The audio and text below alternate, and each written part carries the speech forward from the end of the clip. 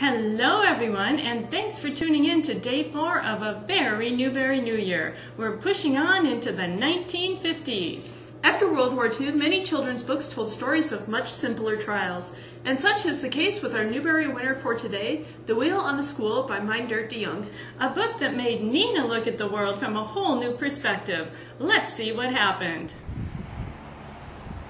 Hello everyone, and welcome to the Maple Grove Library's green roof.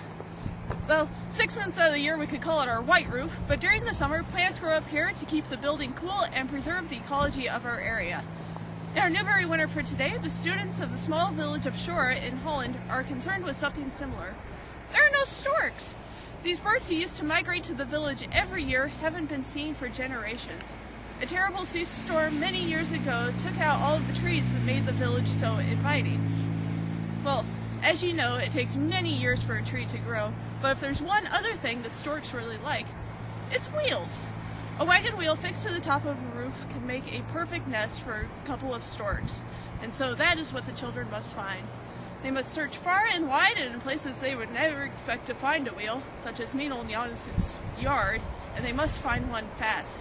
A terrible sea storm is brewing, and so they must get a wheel in before the birds are diverted to another town to nest.